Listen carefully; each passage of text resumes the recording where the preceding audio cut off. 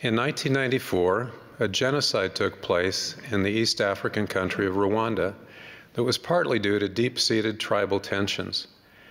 Estimates are that more than 500,000 people were killed. Remarkably, the Rwandan people have in large part reconciled, but these events continue to reverberate. A decade ago, while visiting Rwanda, my wife and I struck up a conversation with another passenger at the Kigali airport. He lamented the unfairness of the genocide and poignantly asked, if there were a God, wouldn't he have done something about it? For this man, and for many of us, suffering and brutal unfairness can seem incompatible with the reality of a kind, loving Heavenly Father. Yet he is real, he is kind, and he loves each of his children perfectly. This dichotomy is as old as mankind and cannot be explained in a simple soundbite or on a bumper sticker. To begin to make some sense of it, let's explore various types of unfairness. Consider a family in which each child received a weekly monetary allowance for doing common household chores. One son, John, purchased candy. One daughter, Anna, saved her money. Eventually, Anna bought herself a bicycle. John thought it was totally unfair that Anna got a bike when he didn't. But John's choices created the inequality, not parental actions. Anna's decision to forego the immediate gratification of eating candy didn't impose any unfairness on John because he had the same opportunity as his sister. Our decisions can likewise yield long-term advantages or disadvantages. As the Lord revealed, if a person gains more knowledge and intelligence in this life through his diligence and obedience than another, he will have so much the advantage in the world to come. When others receive benefits because of their diligent choices, we cannot rightly conclude that we've been treated unfairly when we've had the same opportunity.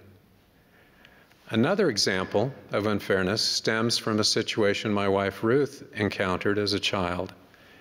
One day, Ruth learned that her mother was taking a younger sister, Merla, to buy new shoes. Ruth complained, "Mom, it's so unfair. Merla got the last new pair of shoes."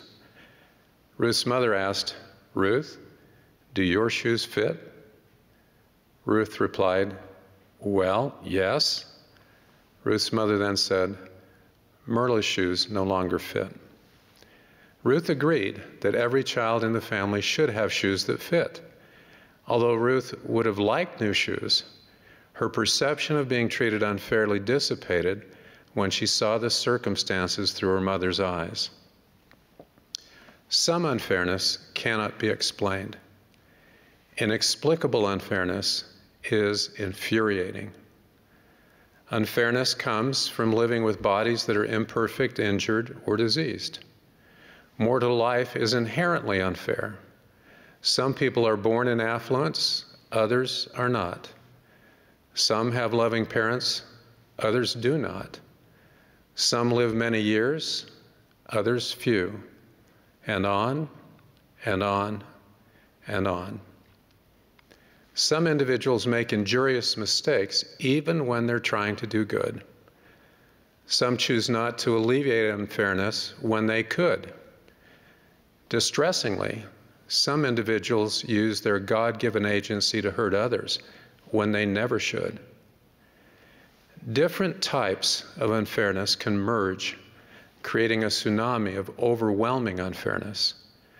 For instance, the COVID-19 pandemic disproportionately affects those who already are subject to multifactorial underlying disadvantages.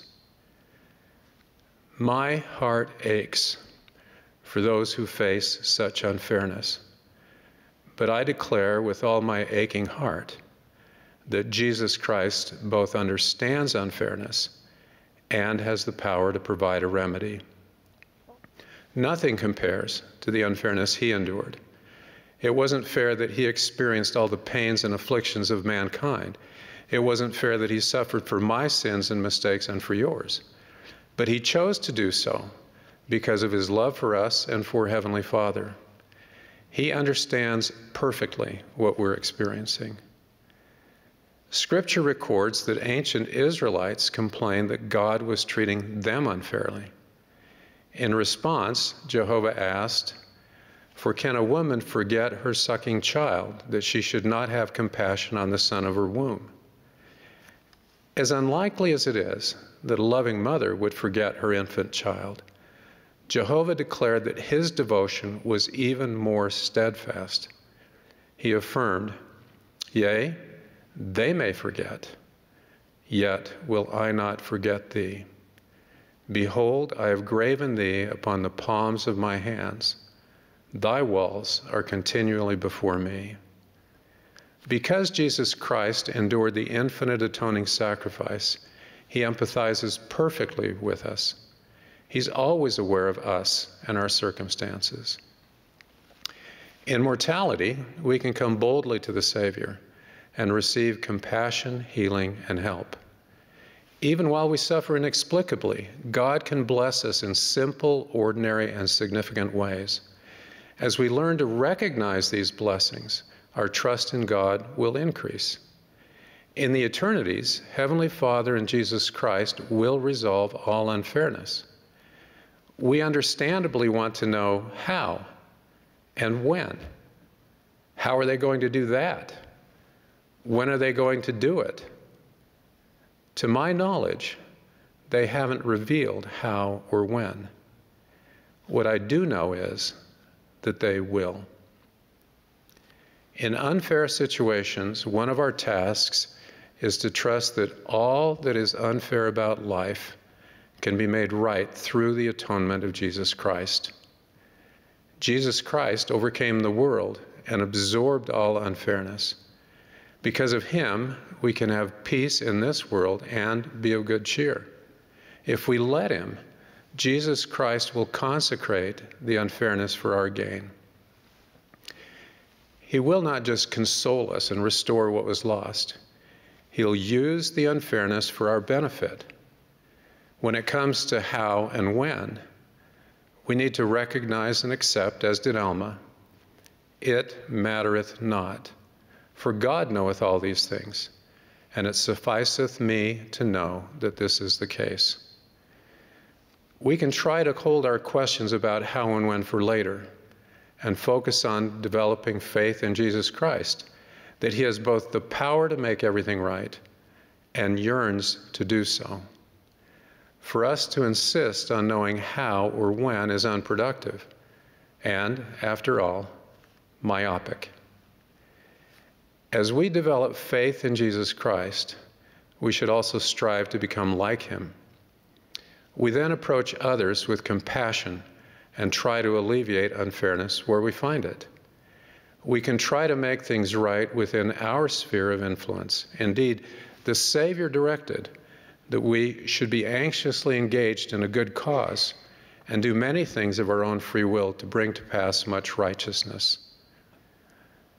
Someone who has been anxiously engaged in combating unfairness is Attorney Brian Stevenson. His legal practice in the United States is dedicated to defending the wrongly accused, ending excessive punishment, and protecting basic human rights. Some years ago, Mr. Stevenson defended a man who had been falsely accused of murder and was condemned to die. Mr. Stevenson asked the man's local Christian church for support, even though the man wasn't active in his church and was disparaged in the community due to a widely known extramarital affair. To focus the congregation on what really mattered, Mr. Stevenson spoke to them about the woman accused of adultery who was brought to Jesus. The accusers wanted to stone her to death, but Jesus said, "He that is without sin, let him first cast a stone at her." The woman's accusers withdrew. Jesus did not condemn the woman, but charged her to sin no more. After recounting this episode, Mr. Stevenson observed that self-righteousness, fear, and anger have caused even Christians to hurl stones at people who stumble. He then said, "We can't simply watch that happen." And he encouraged the congregants to become stone catchers. Brothers and sisters, not throwing stones is the first step in treating others with compassion. The second step is to try to catch stones thrown by others. How we deal with advantages and disadvantages is part of life's test. We'll be judged not so much by what we say, but by how we treat the vulnerable and disadvantaged.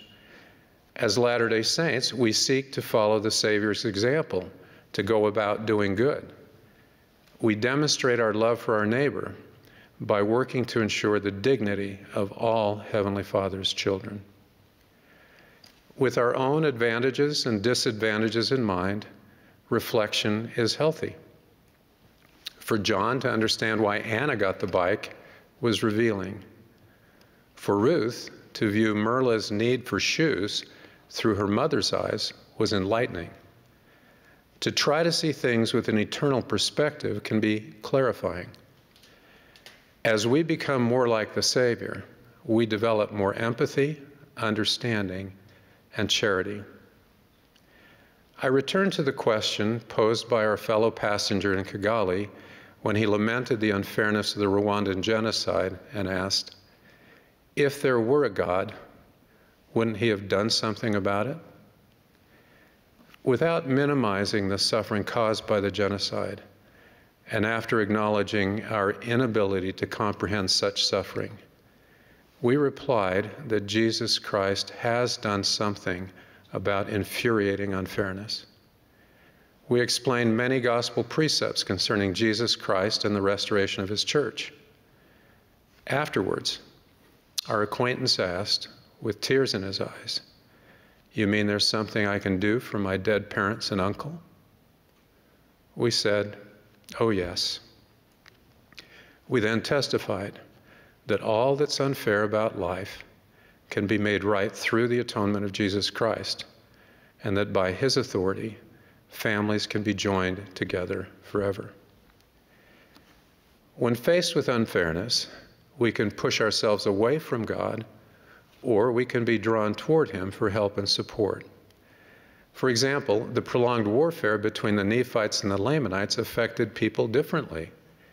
Mormon observed that many had become hardened, while others were softened because of their afflictions, insomuch that they did humble themselves before God.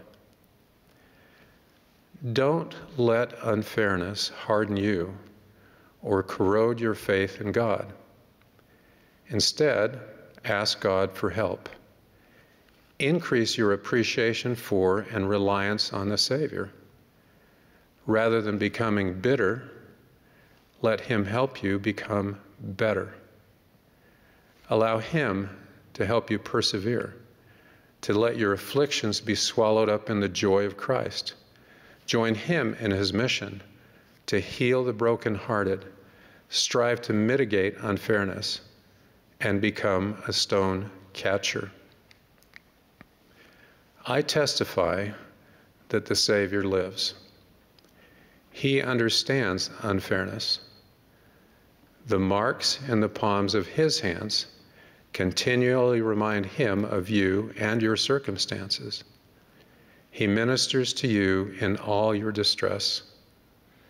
For those who come to him, a crown of beauty will replace the ashes of mourning. Joy and gladness will replace grief and sorrow. Appreciation and celebration will replace discouragement and despair.